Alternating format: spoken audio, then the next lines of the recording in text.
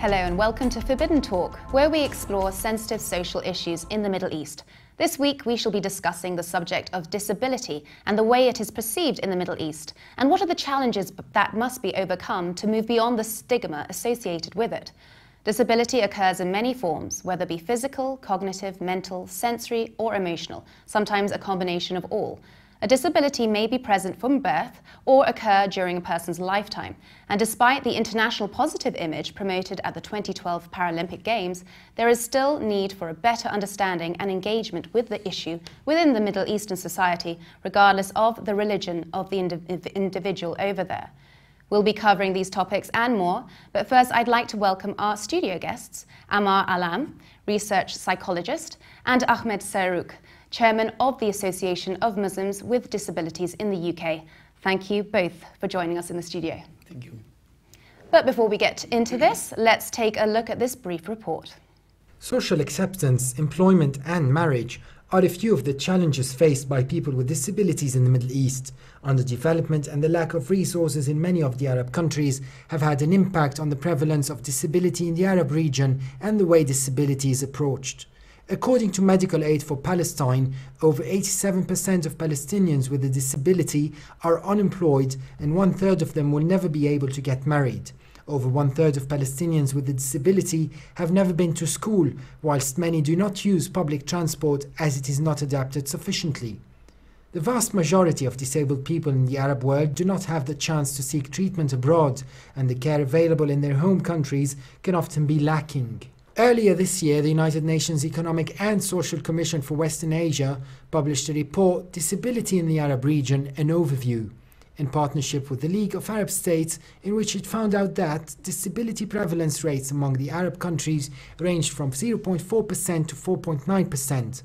Substantial progress has taken place at the policy level as overarching institutional and legal frameworks related to disability have expanded significantly over recent years, and persons with disabilities in the Arab region continue to experience limited access to employment opportunities and quality education than their peers without disabilities.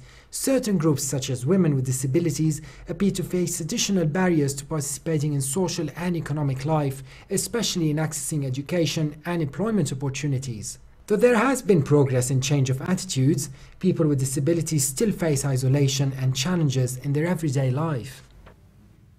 Firstly, Ahmed, in light of what was raised yesterday about Cameron rejecting calls to sack Tory Welfare Minister Lord Freud, as he was caught saying disabled people are not worth the minimum wage, what do you have to say in response to that?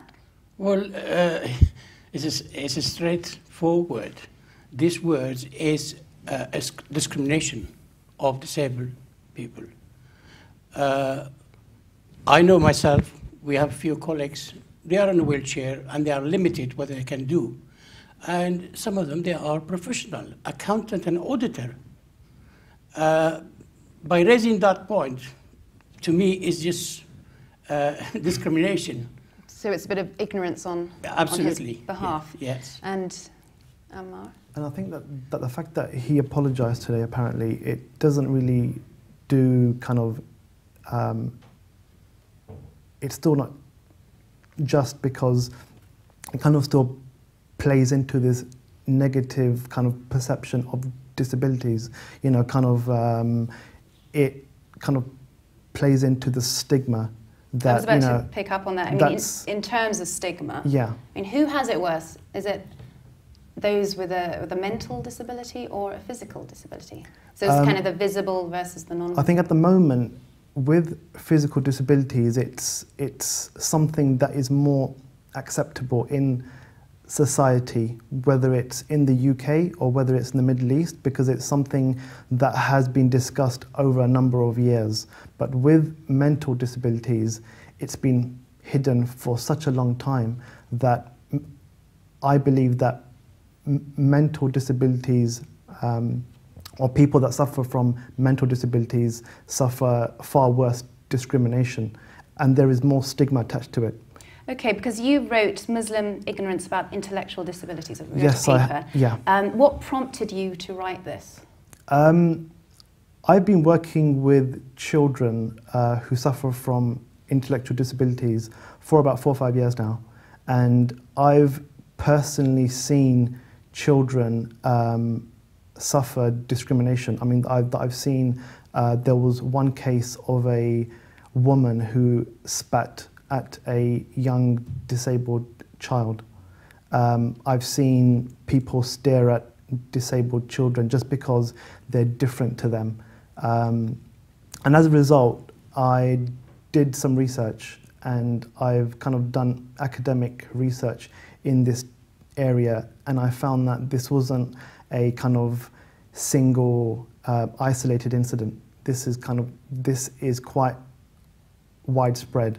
So I focused my research on Muslims because, being a Muslim myself, I felt that this is something that I should be kind of making my own community aware of. So I spent time researching and writing an article about the misconceptions that exist towards intellectual disabilities within the Muslim community. Would you agree, Ahmed, I from your experience? I totally agree. I was, sorry, I was working for National Health for 27 years. And really, truly, when you are, I mean, I'm talking in my own experience. I used to visit the wards and see disabled, see ill people, but you don't feel it until it's happened to you.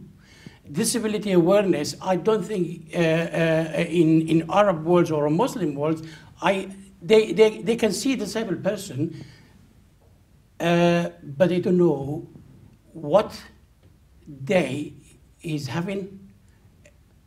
Every minute for a disabled person, it become a day. A day, it become a week it become a month. It is very difficult to make understand what is disability unless you experience it. Of course, of course. And Ammar, how is mental illness traditionally perceived in Islam? Because you've spoken on quite a bit about this. The thing with disabilities and mental illness is actually seen in a positive light, especially in Islam. So, for example, during the time of the Prophet, peace be upon him, and his companions, they were treated in the best way possible. So, for example, in society in the UK and in the Middle East, inclusion of disabled people isn't as prominent as it should be. But during that time, the Prophet, peace be upon him, made certain obligations on certain disabled people just so that they would feel included in society. So are we more backwards now? Yes, we are. I think we are. Yeah, of course. I think that because Muslims have kind of adopted a very cultural understanding and have taken their kind of religious views and kind of put them to the side. Because if we look to the example of the Prophet, peace be upon him, one of his companions who was blind, he asked him, do I have to go to the mosque to pray? And this was Abdullah ibn Maktoum. And he asked him, do I have to go to the mosque to pray? And the Prophet replied, can you hear the adhan, which is the call to prayer? And he said, yes, I can. So he said, you must go to the mosque. Now, sorry, that may sound harsh to some, but there was a reason why. Because if, for example, he was told to go to the mosque, that would make him feel like less of an outcast in integrate in society. Community. That's it. Yeah. So though the inclusion, I mean, the Prophet, peace be upon him, understood this, and so he made certain rules obligatory upon people with disabilities solely for their benefit. Okay, I think this is a good moment to go to our Skype guest, Patrick Corrigan, Distinguished Professor of Psychology at the Illinois Institute of Technology. Patrick, can you talk a bit about your paper, Mental Health Stigma in the Muslim Community? What prompted you to research this specific theme in the Muslim community? Well, our group's been very interested in the stigma of mental illness and how it undermines opportunities of people with mental illness for years. And some of our work as a result suggests that stigma changes by cultural and religious group. And what we realized in the literature is people mostly are looking at cultural groups in terms of ethnic populations. Largely European populations and African American, and there really was no work looking at, from a research standpoint, what is the stigma of mental illness amongst Muslims. And can you talk about your findings in Turkey? You mentioned that fathers are blaming mothers for giving birth to children with mental illness, and there's a shame factor that some children are locked in their houses. Yeah, again, we need to put it in perspective. This is one small group. I think a general rule about stigma is we don't want to take these findings and think it applies to everyone. Yeah. But what you find in some cultures, in this case, in Turkey, are groups of people, parents, fathers who believe their child born with mental illness are stained by mental illness and worse as a result. There's also some findings in Muslim cultures in India that if a young man or a young woman is known to have a mental illness, the family of a potential suitor will turn away from them. In fact, that might stain the whole family. So there's also research that suggests that if a mother or father has a mental illness in a Muslim family in India, that their children will be stained with mental illness and other people in the area won't want to marry them. Yeah, so, and Amar, I wanted to bring you into this as well. I mean, you've both focused on the Muslim community in these articles, but this is much more of a cultural and social issue across the whole of the Middle East. I mean, regardless of religion, it happens among Christians, Kurds, Arabs, Persians, Turks. So why have you concentrated on the Muslim community? I mean, the one thing that I wanted to kind of make clear is this isn't a Muslim issue. The fact that I wrote about this issue focusing on the Muslim community is because of the fact that I'm a Muslim myself. So it's something that I felt that my community should be aware of.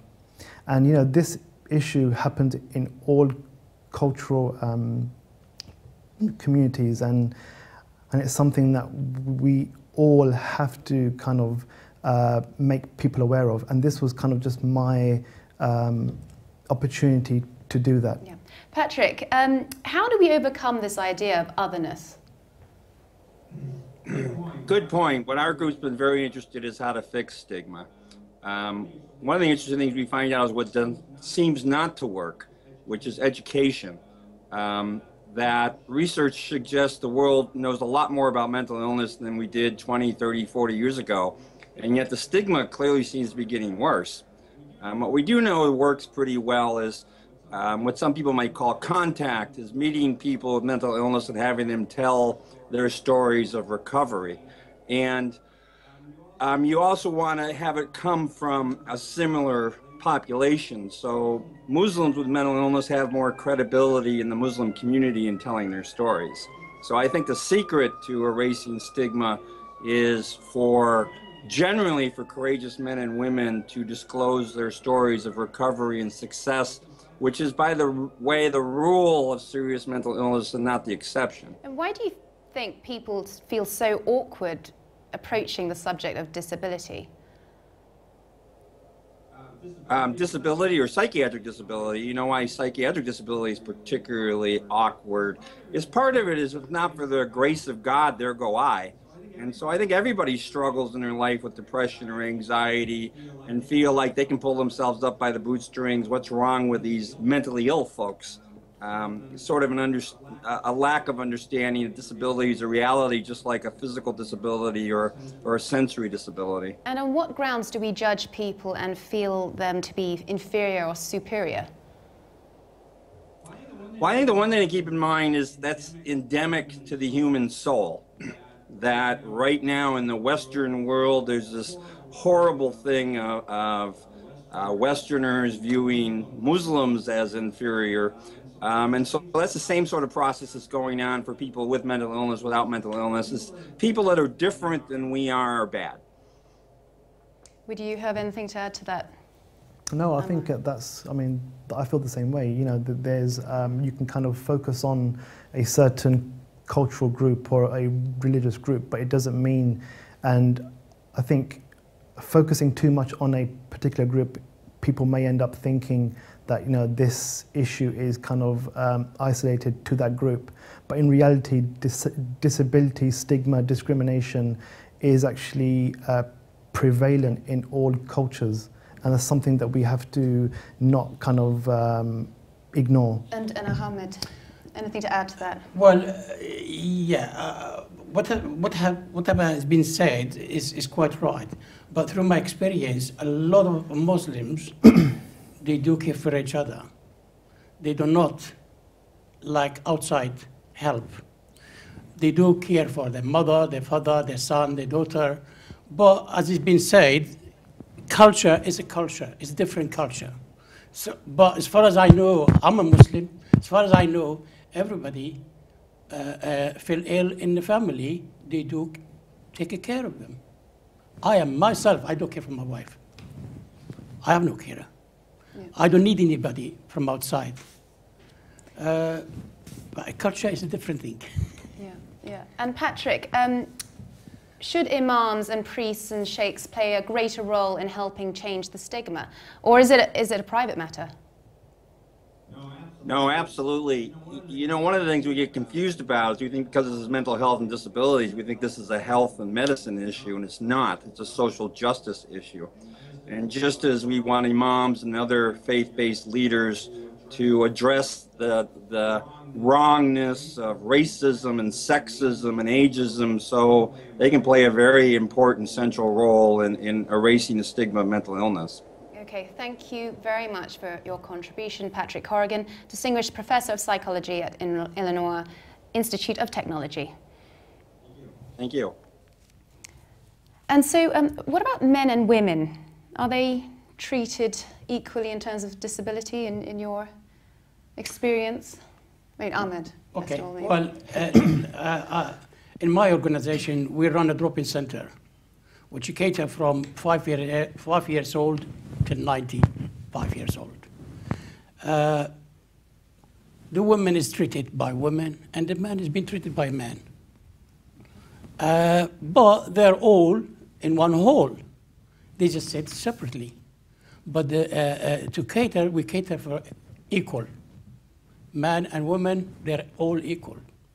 There's no difference. Can I just add that this isn't something that is kind of exclusive again to one group. I mean, working for a charity that helps children with intellectual disabilities, which is a Christian charity, just solely for safeguarding issues,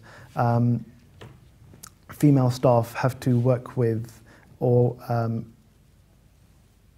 when it comes to kind of more private issues, they have to work with female children, and males have to work with males. So it's not kind of something that is kind of exclusive to Muslims or kind of, you know, Islam. This is something done for safeguarding issues in the UK. And what do you think fuels the ignorance of disability? There's a number of things. I think that lack of awareness is the one major issue that causes and kind of perpetuates stigma. And what happens is, if you don't understand something, you end up applying your own understanding to it. So, for example, in the South Asian community and the Muslim community, they tend to apply a very supernatural understandings of disabilities. So, for example, one of the major kind of reasons that quite a few South Asians think causes disabilities is possession. You're cursed. Yeah, you know, yeah. Evil eye and issues like that. But it's not, you know, disabilities are caused by biological factors. You know, so things like problems at birth, genetic reasons, illness, problems with the brain. but this is something that isn't known by most people, and so they applied their own understanding to this. So, yeah. Very interesting. We've got to move on. Over on Skype now is Rula Helou from Beirut, poet and journalist, who is a paraplegic and confined to a wheelchair following a car accident. Rula, could you tell us a bit about your disability? How many years have you been in a wheelchair? First of all, hello to you and your guests, and greetings from Lebanon. I had a car accident when I was 4 years old. I was in the mountain, and I became paralyzed, and my family gave me all the support when the accident happened, and after the accident also. I was so young. My mother took the books to the hospital to teach me, and my father also did the same thing. I went to a school which is not only for people with disabilities, it is for other people, and I was the only child on the wheelchair in the school. And that was a nice experience with respect to me, because it teach me a lot. And the other children, were they also kind to you in that situation, being the only one in a wheelchair? Honestly, it was strange for the kids there in the school, and they treat me sometimes bad and sometimes good, but my family give me all the protection, and the teachers in the school was so good and nice, and also the boss in the school was very nice with me. This makes me strong and happy. Even sometimes they laugh at me, or sometimes, but not all the students was like that. This relates to the society, I was happy with my disability, first of all, because I am a believer. I believe in God, and believe that I have a mission in this life. This is very positive. And I believe that I... Yeah, you're very inspiring. What do you do? I think you have your own show, don't you? Can you tell us a bit about that? What? What do you do? You're a journalist and you present your own show. Yes, yes. I work as a journalist from 17 years ago. I write in many newspapers and magazines in Lebanon and in the Middle East. I write an issue not only about disability, and I write about disability to show the society the positive side of people with disabilities, that they can improve themselves and they can make a positive change in the society, even that the society sometimes put for them for blocks, and sometimes it make a big discrimination for people with disabilities. With respect to my program,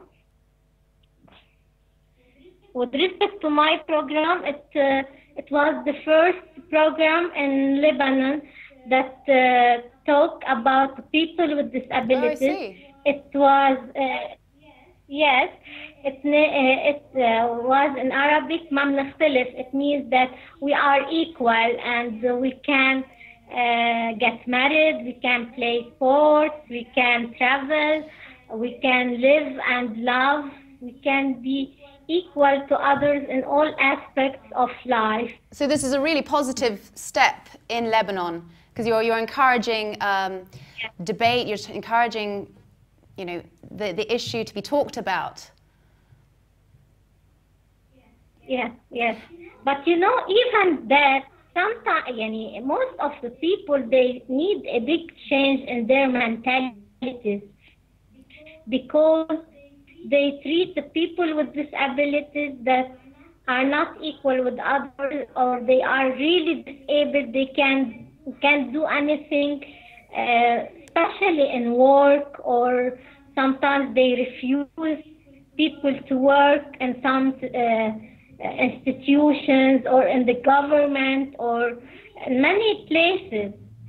And this is a big discrimination, I think, because people must know the effort of the people with disabilities, how can be strong, and they have their self-defense, and they have strong personalities. They are smart. They can give from their heart.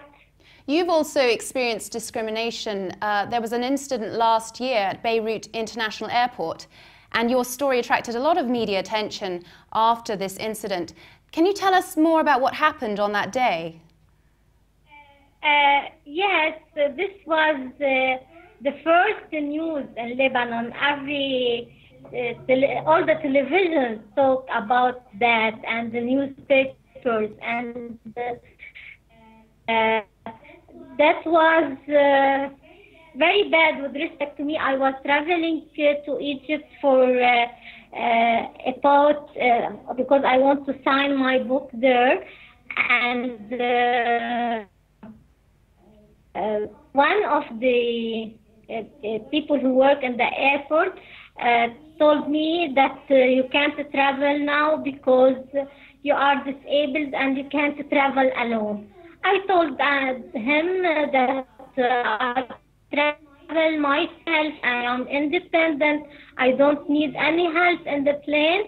He refused and shouted to me, and after a few minutes I see all the luggages beside me, and you are out of the plane, you can't go as other people are traveling. That was very bad with respect to me. It was really a big discrimination for a well-known person as me. All the people here know me, and I am famous, and I can do everything alone.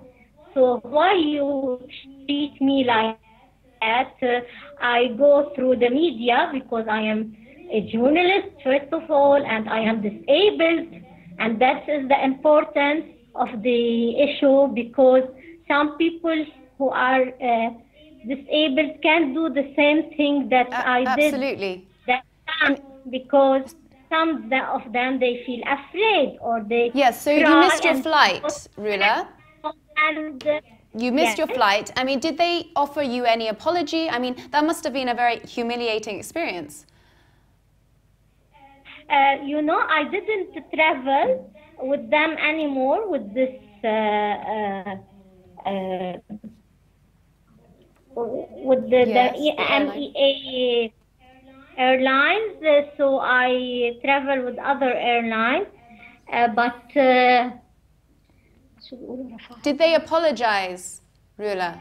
Yes, I asked them only to apologize, and they refused. They refused. And they refused, and they wrote in their website and other websites that Rula Hello want to be famous and want money. That was, she was pretending that she is nervous and crying.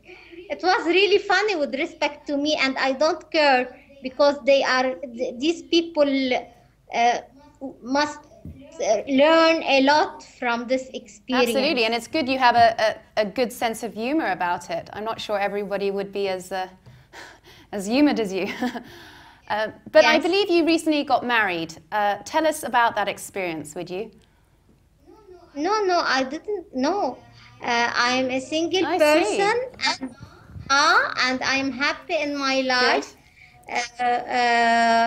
And every person have his own life and private life, and the people with disabilities, they can live and get married and love and be independent in their own life, and this is not strange, because we are a human being and we can also give birth we can be equal. I can be a mother and others. Absolutely, absolutely. That must have been a rumour, but sorry about that. But it was so wonderful to speak to you. Thank you, Rula Helu, poet and journalist, and thank you for inspiring us all. Thank you, and hope we will make a good change in the Middle East and especially in Lebanon for people with disabilities, and make our nation special with the new changes, like make the country accessible for people with disabilities. Thank you. Ahmed, does your association receive any aid, and who are the main donors? Well, it's funny you brought that. We used to have a couple of projects. It's been ended. One of them been ended last year, and one was actually both of them was ended last year. At the moment, we have no income. No income. No income whatsoever.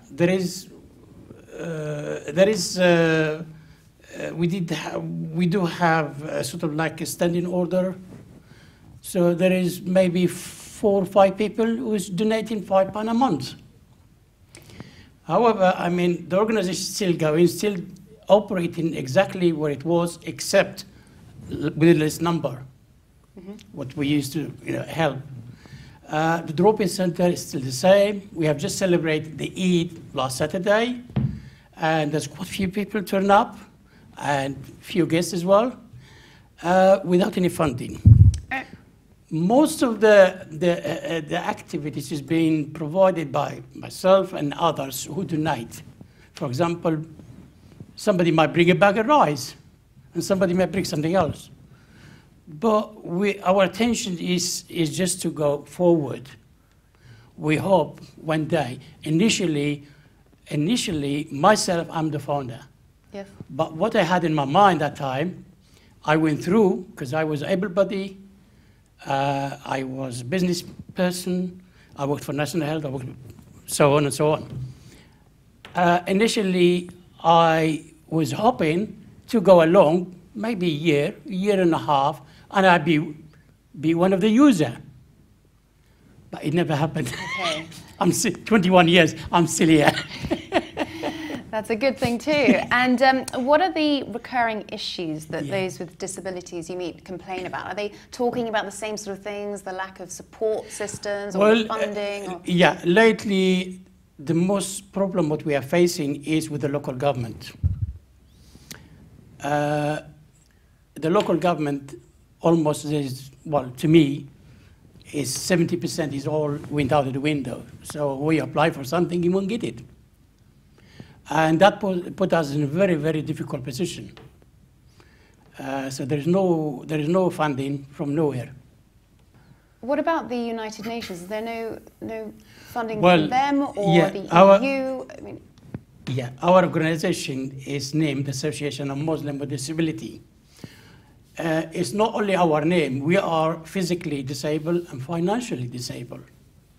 At the moment, if you don't have finance, you can't go forward because there's no manpower. So what we do is purely volunteer. That's what we do. And most of us, actually, as a trustee, we have experience. Some of them, actually, they are disabled themselves. Some of them have experienced the disability. And this is why we keep carrying on, because we know what disability means. I mean, when I see somebody in a wheelchair, I know what he's going through. But before, I don't know. so now your awareness... I am very aware what a disabled person going through. And what have they said they are going through? What do they tell you? Well, the difficulty in personal life, in public life, in so many ways. In their welfare. So this is what we came. We do help them in adaptation, for example, equipment, which we do, fight on their behalf. That's what we do. Bringing them together. Yes. And what do you think should be done right now to to help promote change? I think that at the moment, I mean, in the UK, the government has kind of, they do have policies that are in place to improve inclusion of people with disabilities. But I think at the moment, not enough is being done. And I think that more awareness needs to be created about this issue. And this could be done in a number of ways, depending on the community, but overall, I think more people need to start talking about disabilities, and it's not being discussed enough. You know, a documentary once every 6 months about disabilities on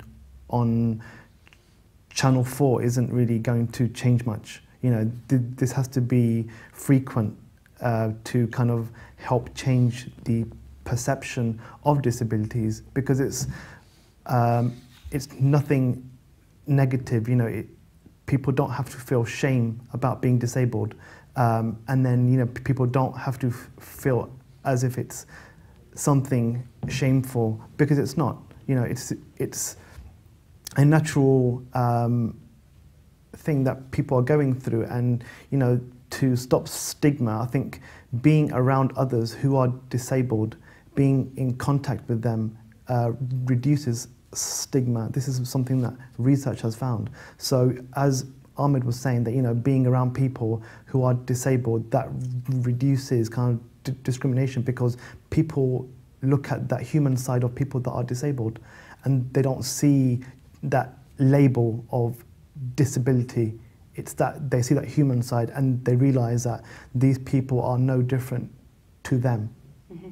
And so this is something that has to kind of happen, and people have to be persistent in this issue for things to change. Otherwise, they won't change.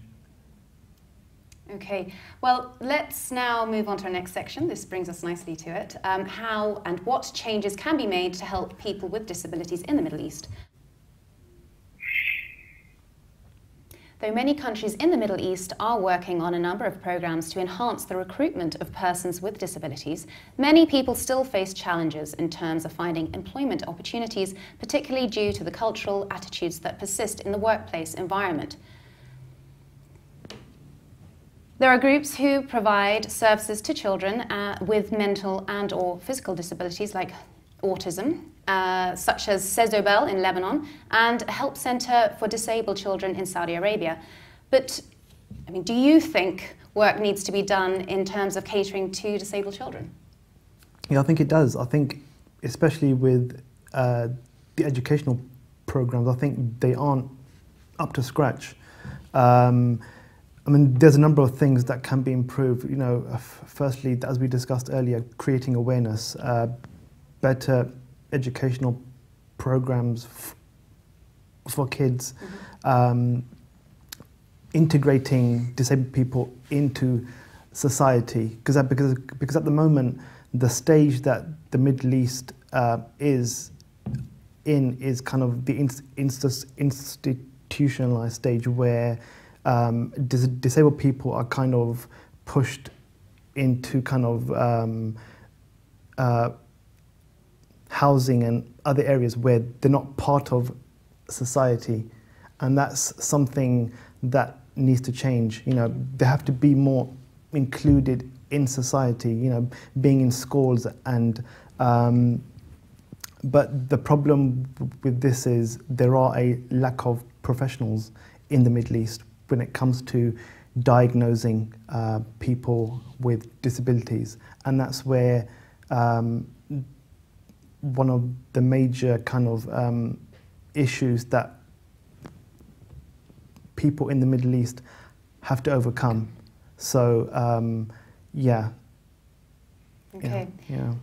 We have a guest over Skype now. With us now is Mehmet Hakan Elbir, founder of Dialogue in the Dark in Turkey, a social enterprise to help empower the blind. Mehmet, tell us about Dialogue in the Dark. What is it? Hello, first of all, to all. Dialogue in the Dark actually was created by Mr. Andreas Heinecke, who is the founder of Dialogue Social Enterprise in Germany. In a simple way, Dialogue in the Dark is a platform where participants experience darkness and blind people teach them how to see. The platform does not inspire pity, but instead enables interaction and builds respect, understanding, and even wonder by redefining disability as ability and otherness as likeness. Yes, and what events do you hold? Here, I mean, we opened recently this exhibition last December, and so far we organized some special seminars, some panels which are being constantly developed and expanded. The understanding and revelations are deepened. We use these seminars to train school classes, students, companies, and especially human resource departments and executive teams, trying to both change the way normal people think about and relate to otherness, and also increase diversity in their respective companies. Yes, I mean, your mission, as described on your website, seeks a change of perspective for the participants. Can you tell us more about that? One of the exhibition's goals is to make use of the abilities of visually impaired people. Here in Turkey, people ask me, are you doing something for the blind? I tell them, I do not do anything for them, but with them. This is really important. I believe every person has value. I actually think blindness may be a precious feature. We can learn something here from the communication we establish with the blind. People who are visually healthy, sighted people I mean, get chance here to know themselves better. They realize the importance of trust and communication. The exhibition will become a turning point in the life of its participants. Yes, and better senses as well. And why do you think people initially feel awkward about discussing disability and engaging with the disabled? Actually, it's a big part of the society is not aware of people with disabilities. This project is important in changing this. I strongly believe in a concept introduced by Martin Buber, an Australian-born philosopher, who said, the only way to learn is through encounters. This is how I learned, and I think all of us learn like this. I mean, experiential learning is a vibrant and deep exchange with others.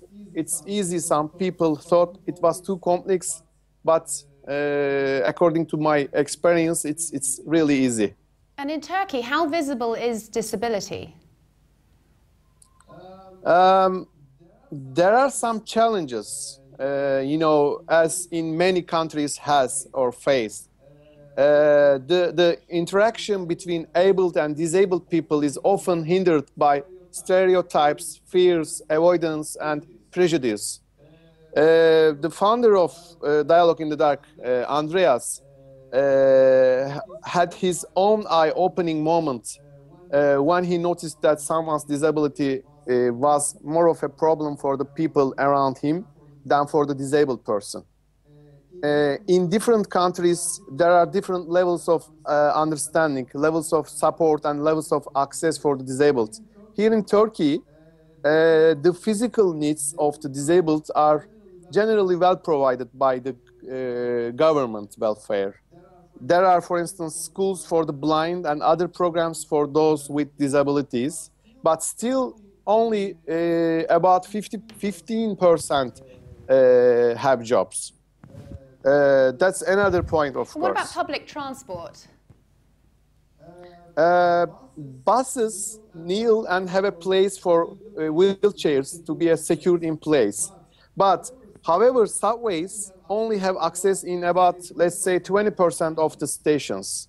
So there are still a lot that has to be done, actually. Okay. Well, thank you so much, Mehmet Hakan Elbir, for talking with us today.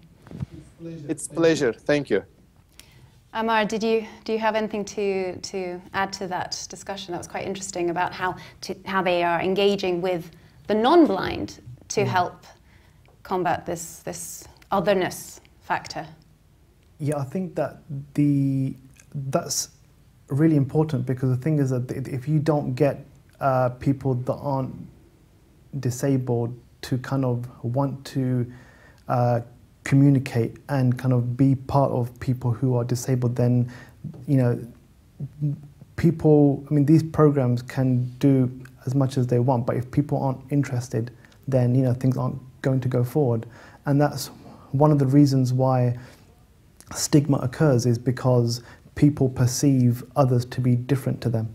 And so if you can reduce that barrier by what they're doing there in Turkey, that will shift things in a very positive way. So I think, you know, that's excellent work that they are doing there. Yeah. And Ahmed? Well, from what I have heard, Yeah. I mean, Turkey is still a long way to go, but I visit Turkey, but they are in a process going in the right way. Yes, yes. They're in the right way to changing things. And I was quite shocked to hear that there's not much in terms of, you know, professionals working there. But well, small steps, right? Turkey, they are advanced than their neighbor. You know, most of them, as brother says, they haven't got the expertise there. So Turkey, I've seen Turkey. Turkey is well advanced than surrounding neighbors. Okay, now we're going over to the phone to Eli Ibrahim, CEO of Digisys, an information technology solutions provider based in Beirut. And he was shot in the 1990s and as a result has been paralyzed and has been confined to a wheelchair ever since. Eli, could you go back to that fateful day of the shooting and tell us what happened? I could not get your answer. Could you just recall that fateful day of the shooting and tell us what happened? Okay, actually, it was in early 90s. I was part of the organization team for the Automobile Club in Lebanon, the body of the FIA. We were organizing a rally of Lebanon in 94. And 1 week previous to the rally, we simulate this rally. It's a race without the cars, and on our way during this race, we were shot at, and the bullet hit me in the back on the chest level. And so your life changed in a moment. Can you tell us about the recuperation period? What was the healthcare like you received? I was hospitalized in Beirut for the initial surgery. After that, I traveled to Belgium, to Brussels in Belgium for my rehabilitation, and stayed there for almost a month. And do you have a support group? And did you have one, and do you have one, I should say? Support. Beg your pardon? Do you have a support group? Did you have a community to help you? No, not such things in Lebanon. My only support group was my friends and family. Right. And do you feel, or did it hinder you professionally? Did it stop you moving on with your career? No, actually not. I took challenge on myself, and this was the good part I got from Belgium, where they gave me the moral thing of that. The first challenge for me was I went on 96 to New York by myself with a couple of guys on wheelchair and did the marathon in New York. And after that, a friend of mine working in computer technology, he offered me to work with him just to try. And then I started. And on an emotional level, have you felt adequately supported? Could not hear you. Emotionally, Was that just the Emotionally, support from your family? Yes, it was the only support I got was from my family and my close friends. So did your perception of disability change after the shooting? Your thoughts about line is disability, cutting. did they change? No, actually not. No, and how visible is disability in Lebanon? How easy is it for you It's there? not easy at all. It's not easy at all because the country is not equipped, or most of the country is inaccessible. Even governmental institutions, public spaces are not accessible neither. Only few large shopping malls, they have access. Others, no. So you would say disabled people are not treated equally? Yes, you're right with that. So what are the greatest challenges disabled people face in the Middle East? The major challenge is trying to convince the other people that people on wheelchair are not aliens. Because the children are not used to, because since most public spaces are inaccessible, so it's unfrequent to find the disabled people on wheelchair in the public. And the people are not used to see guys on wheelchairs. This is the major challenge. Other than that, all the challenges reside in the awareness that should be among the community, because as I told you, in Lebanon, I don't know about other Middle Eastern countries. I've never been there.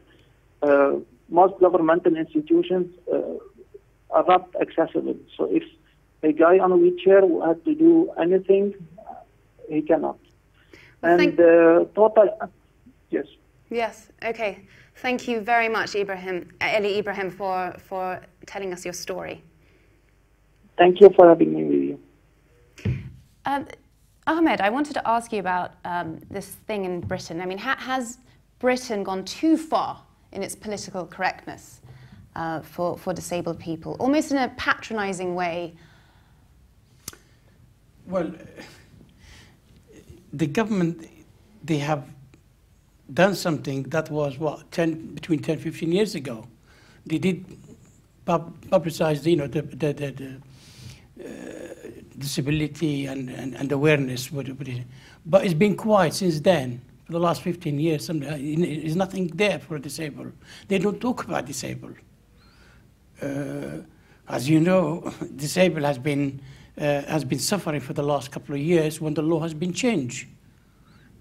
A person has got a wheelchair and has got 2 rooms. He has to get out or pay for that spare room. Would you agree?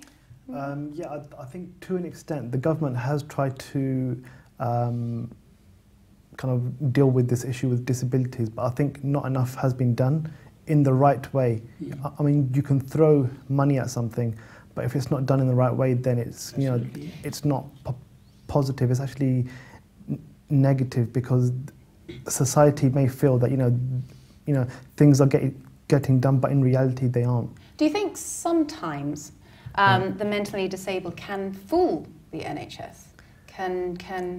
This is to take advantages of the benefits? It's a very controversial issue, but I think the issue with a question like that is people may just end up perceiving everyone to be like that, and this is something that I think we have to be careful with. There are people who do take advantage of the system, and hopefully those people should be brought to justice. But these very small groups of people are making it worse for people who are actually disabled, and that's the worst part of it. So overall, it does happen, but it's not as widespread as people think. Anyway, we're not going to delve into their yes, that's what I thought. Yeah. Further, but the London 2012 Olympics was very positive. It was very positive in promoting better awareness. And in your opinion, viewing its advanced system in this regard, how can Britain help the Middle Eastern countries? I think this is something that the Middle Eastern countries need to reach out to the West for, especially the UK. There has to be more collaborations between organisations in the Middle East with organisations that are based in the UK.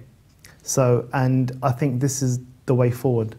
I don't feel as if there are enough experts, doctors, therapists who can deal with the issue of disability adequately in the Middle East. So they should bring experts from the UK and the West to the Middle East to kind of help them in that process. And actually, I want to pick up on something you wrote. You said some cases those who are disabled can outdo their non-disabled peers. Yes. In different facets of their lives. Yeah. Could you give us an example of this? There are cases of, for example, from an Islamic perspective, there are cases where autistic children can memorize the Quran, right? The religious Islamic book, in a way that normal people can't. And if you see autistic children reciting, it's amazing. I mean, there's cases of the mental capacity of some autistic children far goes beyond what I can do, for example. And so that doesn't mean that just means that they're programmed differently to me and to other non-disabled people. And Ahmed, just quickly, how can we empower disabled people? Well, it's awareness. By media, by words, by in our society, by mosque, which is we need to talk more about it. You see, what's been happening. I'm just going to pick up in a word about Middle East. Middle East, when they have a disabled child, deaf or blind or physically disabled, they just get on with life. There's nowhere to go, or there's nowhere to ask anybody for help. So they just live normal life. Well, I wouldn't say it's a normal life, but they just get on with it because there is no help there and there is no organization there who can support them. But by going to the media all over, I'm sure there will be some connection with everybody. So it's better awareness is the key. Absolutely. Okay. As we come to the end of our show, we can see that although there is progress in attitudes towards people with disabilities in the Middle East, there is still a lot of work that can be done. Through education, empowerment and inclusion, we can move beyond the preconceptions and negative beliefs about disability, whether visible or non-visible. I'd like to thank my guests today, Rula Helu, Professor Patrick Corrigan, Eli Ibrahim, and Mahmed Hakan Elber, and of course, Amar Alam and Ahmad Serruch, who joined me in the studio. Join us again next time.